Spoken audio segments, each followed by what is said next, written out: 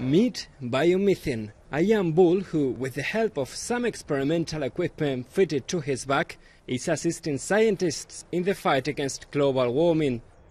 Scientists say this way the cattle's methane doesn't have a chance to escape and contribute to climate change.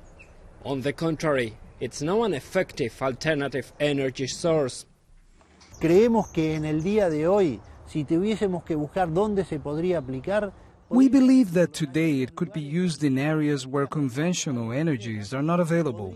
We could have these animals produce, for example, the gas you need for a refrigerator.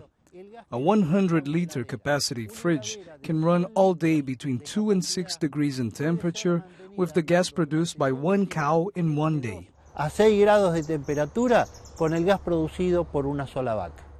According to the UN's Food and Agriculture Organization, 18% of all greenhouse gas emissions come from the belches of livestock around the world.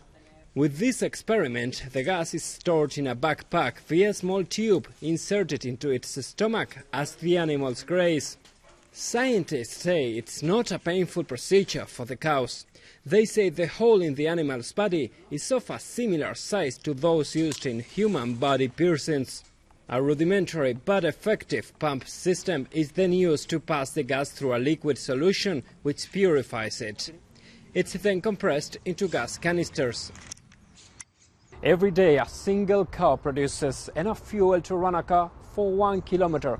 This might not be much, but scientists say this might be a sustainable energy source in only a couple of decades. Ignacio de los Reyes, BBC News, Argentina.